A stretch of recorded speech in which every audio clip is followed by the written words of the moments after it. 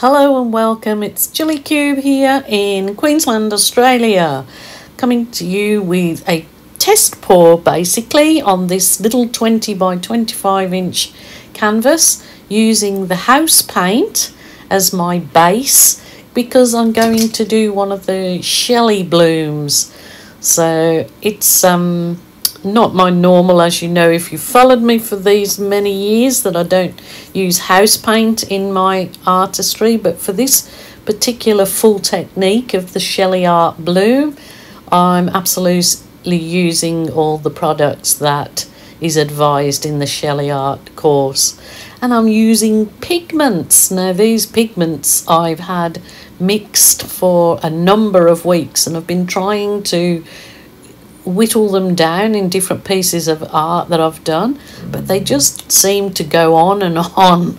They really do last and they are so vibrant. I really am getting the bug, I think, but I have got lots of practice to do with this creating art on top of house paint. So the pigments are all pre-mixed and I'm just going to layer them and experiment with this particular one at blowing the colours out, but not with my mouth. I just cannot do that blow technique with my mouth. I have to either use a straw or my hair dryer. So these colours, I am so sad to tell you, I don't know what they are. I mixed up a whole heap of different colours, and then when I come to look back at the pigments, I thought, which ones are these? The actual pigments don't actually look like the colours that they end up sort of mixing to. So that one I know is a cinnamony colour by Colour Art. I do know that because I had a look at the other day trying to work out. It's such a vibrant red. They're all beautiful colours, so I'm basically just working through these colours and see what I get. It is so relaxing and rewarding, and I'll just let you have a look at how I'm layering the colours and then the blowout, and let's see what we get.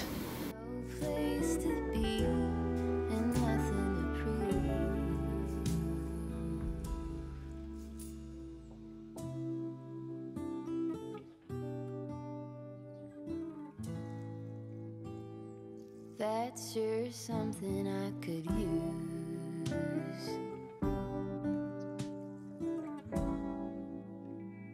A cure for the air conditioning blues.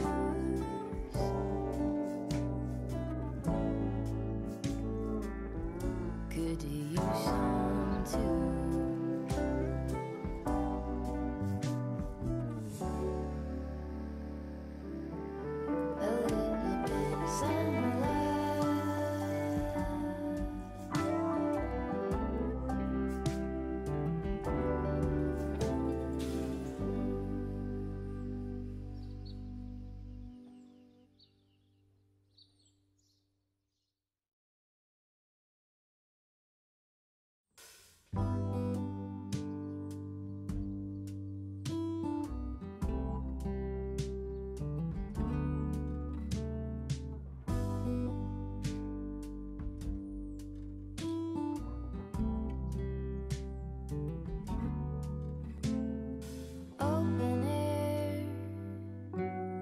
Side by side we sway there in all the colors. Some love,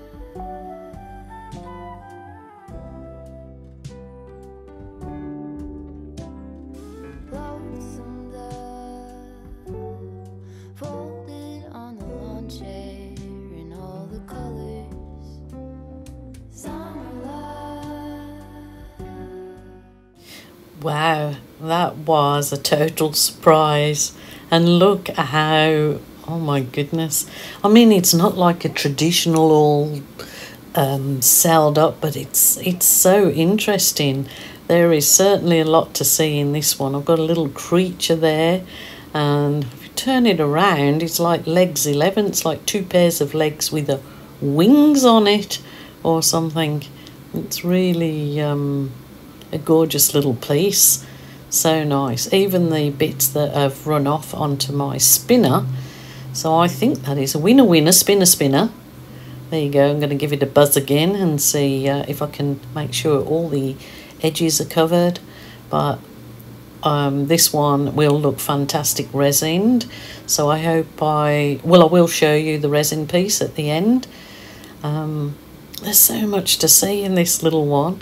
And the colours are absolutely bedazzling. I can see a skull there, a face of something.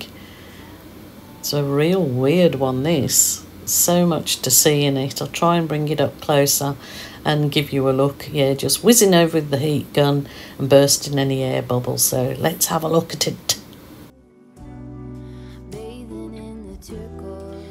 Well, there you go. When you're just experimenting, and I had my camera running with leftover pigments that I have and this little bit of leftover paint.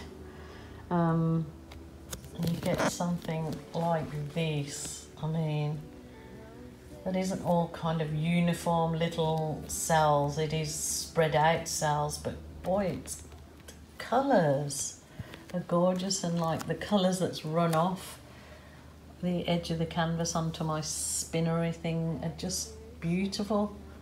That is, look at this side. Oh, look at that. That's gorgeous. I don't want to take it off the spinner. That's gorgeous. On that side too, with the runoff.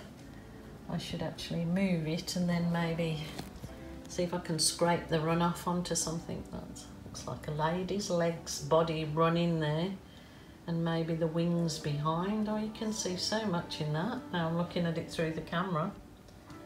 Like purplish are like a lady's legs and a costume, and then as it goes up you can sort of the wings behind her. Maybe that can be bought into something like that. She looks like she's got the head part of her in the cells. I have to think about that and see how it dries, but I'm super duper happy with that.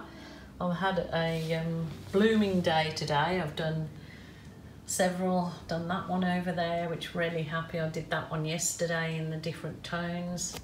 I've got another one up there drying.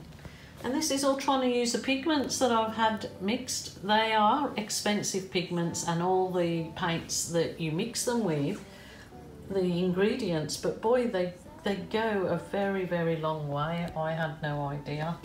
So I hope you loved that one. I loved creating it, and I will continue and try and use up the rest of my pigments, which they're actually fine because they've been done over a month, as long as you put airtight lid on them.